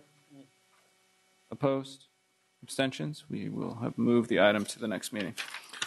Can I make a request as well of all board members, those of us who did not support this, that we make a concentrated effort to sit with the superintendent to discuss our objections to this report so that we can give him a fair opportunity to reevaluate the areas in which we are having issue with. I would agree. We get the board packet on Friday night. We have almost a full week to digest it, look at it, think about it, review it.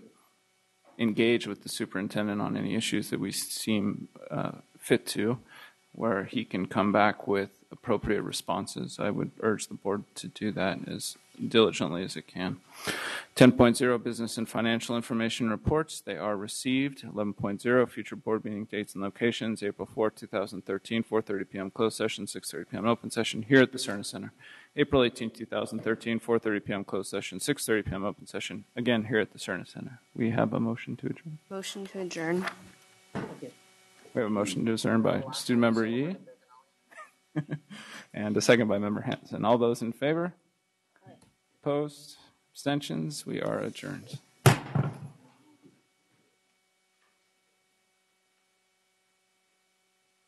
right. What were you listening to? Just popped on some YouTube.